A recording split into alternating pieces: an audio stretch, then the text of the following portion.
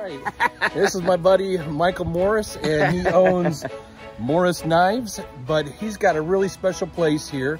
You know, I really enjoy J.R.R. Tolkien, and some of my favorite movies are The Lord of the Rings. And when I found out he had this place and got a tour of it, well, I can't even explain it, but it's indescribable in some ways. It is indescribable, and I have permission to stay here tonight. Oh yeah. So we're gonna go take a look at this. All right, Michael, we're gonna head down there and check it out. Let's show me what you got, man. Let's go this way. I think I hear the music playing already. You know. Well, I'll tell you what. I bought my home right there almost 15 years ago, and when I bought that home, there was a house up here on the flat, and the lady that lived there, she passed away. The next of kin was in Flint, so nobody wanted to come over and take care of the house, and it was kind of an old house anyway, so they ended up tearing it down. Well, the land was vacant for almost 2 years, and I used to have this beautiful black lab. Her name was Dakota, and I was down here with her. The land was for sale, and I was down here with my black lab, and I'm thinking to myself, you know, I've been a big fan of the books and movies for a long time anyway. Yeah. Man, this place is beautiful. It's like a scene right out of the Shire, and somebody could... Wait a minute, this land is for sale. So I called on it, and they wanted $10,000 for the property. And since it had been vacant for 2 years, I offered them $7,000, and we settled on $8,500. And 3 days later, I had a backhoe in here digging this out. Let's check it out. Let's see what we got going on here. Now, mind you, when I bought this property, there was nothing here but grass. Trees and grass, that's all there was. And my last name is Morris, so the name of the property is... Oh, yeah. Shire.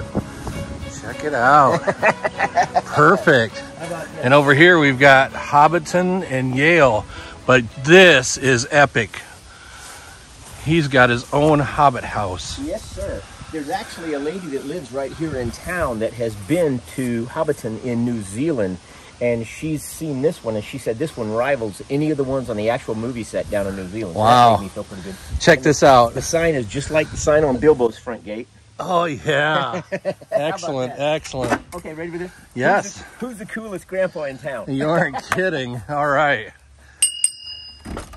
We better find out and see who's here. Wow. Betcha. Check this out. And I got to be careful or I'll be just like Gandalf and bump my head. Yep. Look at that. Got an oil lamp in here. Little stove. That is so cool, cat litter box. Well, just in case. In there, but that cat litter helps absorb some of the moisture. Oh yeah. You know, because it is underground and it's cold in there. So in the summertime, when it's humid outside, it sweats in there. Yeah. And the wood burning stove is an old coach stove or a caboose stove. You know, from the old, a long time ago. Oh, nice. Well, I found that on eBay, or maybe it was. I don't know where I got it, but anyway, it's not vented, so you can't burn wood in there. So you can see a little bit of a paint can right beside it. Yep. That's a 1-quart paint can. You put a toilet paper roll in there and saturate it with alcohol. Oh yeah. And that way it burns a big flickering flame, but it's non-toxic. There you go. Yep. And this window was a sun catcher.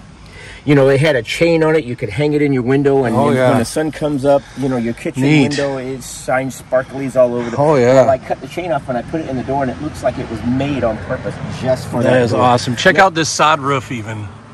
I mean, it's just everything is there. It's just so cool. Yes, sir. When I saw this the first time, I was so impressed. So we got a little bit of a wood fire going here. Cool.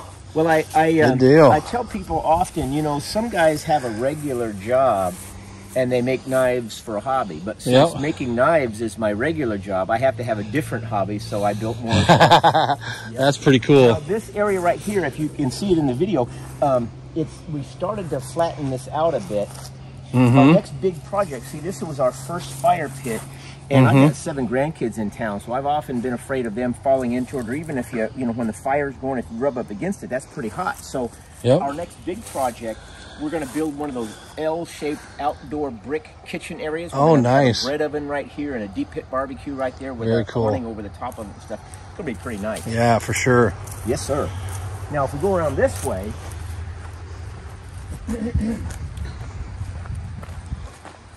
you see see a couple other things. And he's got a second one. Yep.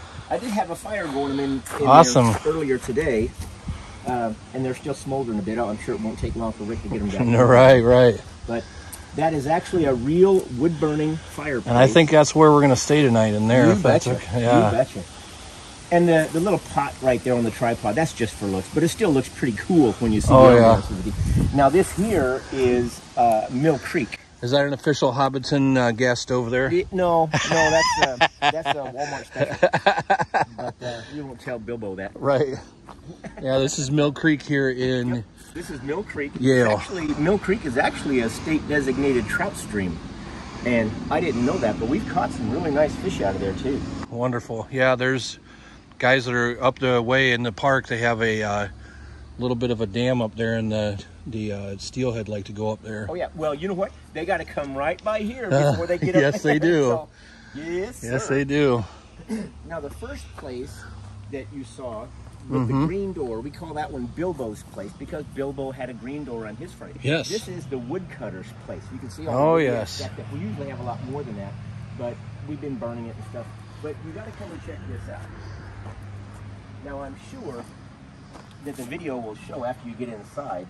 But if you go inside there and look, that's actually a real wood-burning fireplace. All right, we're going to go in here. Again, I got to duck my head so I don't kill myself. Awesome. There's a real wood-burning fireplace. Look at that window again he's got in here. We got an oil lamp, candles, little table here. Oh, and a creeper in the window. Yeah, so this is where I'm going to stay tonight. Set the cot up over here. Look at this. Pretty amazing. All right, let's keep going here and check out what else. Now, you've seen Bilbo's place. You've seen the woodcutter's place. This next one that we're going to is what we call the wheelhouse. Oh, that's awesome. Check this out. Last time he was telling me he had some plans here to get this wheel moving.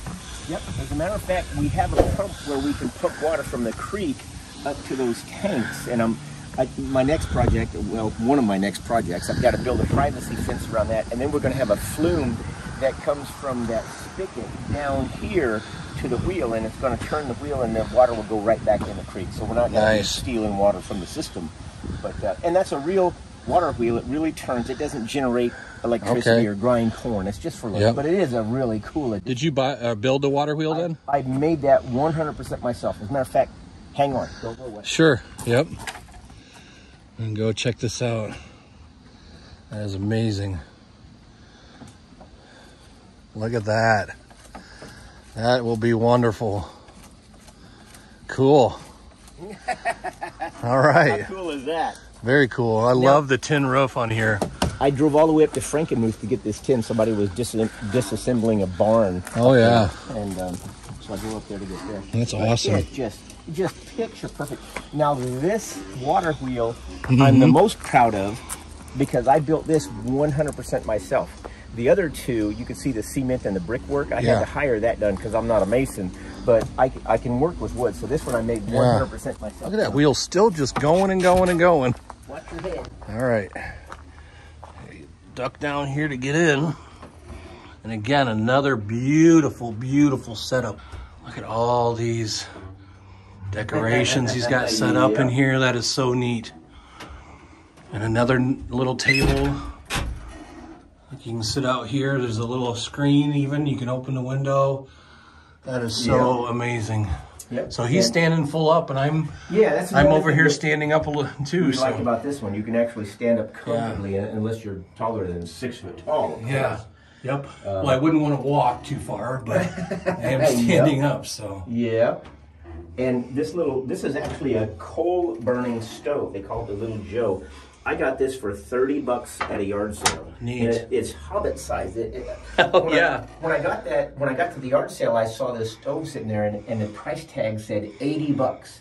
And I'm thinking, man, I'm not gonna buy. I like it, but $80 is too much. Wait a minute, that's not an 8. That's a 3. So I'll take that. I didn't even try to negotiate with them. I just took it. That's cool. And again, we burned the alcohol can in there. It's non-toxic. Now, of course, I wouldn't burn it too much and not have any fresh air, of course, but it's still certainly significantly less toxic than coal or wood. Right, right. Yep. And the windows open up, of course. Yeah, that's so cool. Yep, and so does that one there. So, oh, I've had grandkids come out here and do their birthday parties, and friends come out here and spend the night, of course. Oh, neat. Oh, yeah.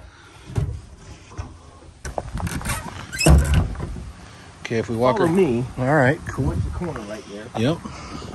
Look at this. So this is where you were able to sneak around and turn the wheel. Yep. Look at this. Nice little back porch here. And if you can just imagine for a moment how nice it is to come out here in the morning and enjoy a hot cup of coffee and read a little bit, you know, and watch the sun come up over the east there, you know, or even out at the end of the day, you know, and come out here and have a glass of iced tea and watch the... If you stood out here long enough, I'm sure you would see fish jump out there. Oh, yeah. Because, again, even though it's less than waist deep right here, there's still some pretty nice fish out there. Yep, I still got to get a kayak and come down through here. Oh, yeah. Oh, yeah. Now, you have to be careful if you disembark right here, because this is all poison ivy. Yeah, that would not be good. Let it be, right? Well, That's I didn't know what poison ivy was until I started digging out the area. Yeah. I was just down there ripping all these weeds out and stuff. I mean, I had it all over my arms. I was miserable for 20 Oh, my weeks, goodness. man. Wow. Oh, my gosh. Wow. Yep. Yeah, we even got some solar lights here. Yep. That's cool. They light up. Yep. They light up. And we do have a lot of solar lights around the area. And after the sun goes down, it looks like little fireflies and stuff out there. Neat. That's really kind of cool, too. Neat, neat, Now, neat. here's another cool plan that we have for the future. See, I'm going to retire in a couple of years, so I'll be able to spend more time out here. But that little footbridge that we just came across, imagine another one going across here, maybe 4 feet wide, really rustic looking. Cool. And then over there in the corner someplace, we're going to have a 8-foot by 8-foot gazebo. Nice. With benches on each side and maybe a fireplace in the back, so you can go out there and build a fire like this and read a book and stuff. Just every little thing that we can do to add to the ambiance of this is just amazing. For sure, for sure. We've got more railroad ties to finish the steps sitting right up here. I just need to set aside the time and enlist a couple of friends that want to be part of this to help us, you know, dig and do some of the fun stuff. Very cool.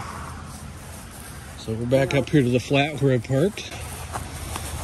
If you're standing right here, this is about the middle of the property.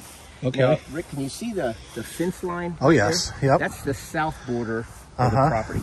If you look this way to the east, it's 200 yards to Brad's house. Oh, there. yeah. Cool. And remember where the Shire sign is. That's the north end of the property, but beyond that is a swamp. Nobody's ever going to build there. I said all that to say this. I actually only own an acre here. Yeah. But because it's in the middle of everything else, it feels like it's in a much bigger area. Oh, Plus yeah. the trees, you know, the greenery, everything is just amazing. And also, right here, do you remember the name of the pub in Hobbiton? Oh, man, I should know that. I'm forgetting it, though. The Green Dragon. The Green Dragon, yes. The Green Dragon was the name of the pub, the gathering place.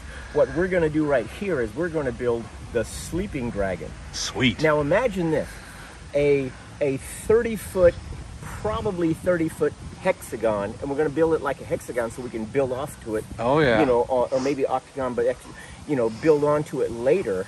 Right in the middle, we're going to have a 4-foot fireplace that goes right up through the middle. We're going to have tables and chairs around the outside with a wet bar along the back. Nice. We'll be able to rent this out for bed and breakfast. Actually, it will be bed and second breakfast.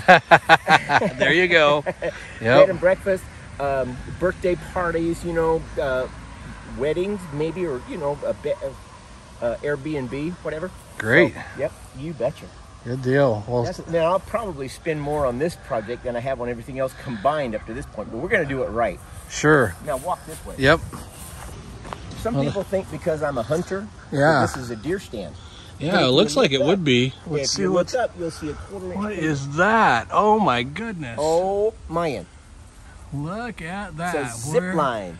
Where on earth does that go? It goes 220 feet down line, and that's the tree that it embarks on right down there. Wow, you can just barely see it. Yeah, right buddy. there. What'd I tell you? Who's the coolest grandpa in town? Yeah, you aren't kidding. Wow. Yes, sir. Yes, sir. That's awesome, And then, man. of course, where you saw the Shire sign, Uh-huh. we're going to have another sign over here that points up to the Sleeping Dragon this way and the south farthing that way, which is where we're going to build that little gazebo across the little ravine. Nice. Oh, yeah. Very cool. So now we're walking down between the two. There's a chimney there, and there's a chimney over here I saw someplace.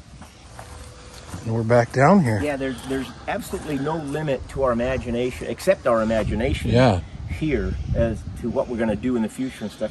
For Matter of fact, if you right over there, if you can see that, you can't really see it from this angle because with the sunlight and such, but we've got a big bush right there. What we're going to do is we're going to build a privacy fence, a hedge along the road line, and then where that bush is coming out. Now, I said that to say this. You see where there's railroad ties on the side of Bilbo's place? Oh, yeah. Imagine a structure. Now this one will have to be just static, meaning we won't be able to get into it, but imagine 3 walls of railroad ties, right? With a bush over the top of it so we can plant grass on the top of it. And on those 3 walls, on the left side, there's going to be a fake hobbit door. You won't be able to get in there because it'll just be for looks. Yeah. But then on the right side, we're going to have saloon doors. Oh, nice. And then we're going to have one of the little miniature ore cars, you know, where they where they use for mining. And we're going to have it covered with gravel, and we're going to have the whole walkway covered with gravel, so it'll look like the gravel came from the Hobbit mine. Very cool. Or the dwarf mine. Right. But anyway. Excellent. Yeah, that's Morris Shire. And if anybody's in town, if you're in the area, we would love to have you pop by and visit.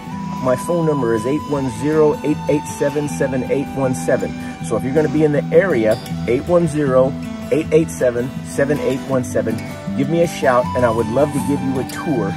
Great. And we'll go from there. Awesome. You bet.